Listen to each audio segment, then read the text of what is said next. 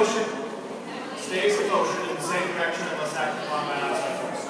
What that means here is that a pendulum, according to the laws of physics, a pendulum will always swing in a straight line. It will never, ever, ever change direction unless something acts on it to change its direction. There is nothing acting on this pendulum to make it change direction. So we should assume that it is swinging in a straight line. Does it look like it's swinging in a straight line? Or does it appear to be slowly rotating, knocking pegs over one by one? Yeah, it appears to be slowly changing direction, right? But the laws of physics tell us that that cannot happen. The only explanation for that apparent change in direction to the pendulum is that it's in fact the Earth rotating underneath it. That is what's happening. It's the only way this could appear to change direction. So the pendulum is not moving over to non-normal pegs. Pegs are being moved by the Earth into the path of the swinging pendulum.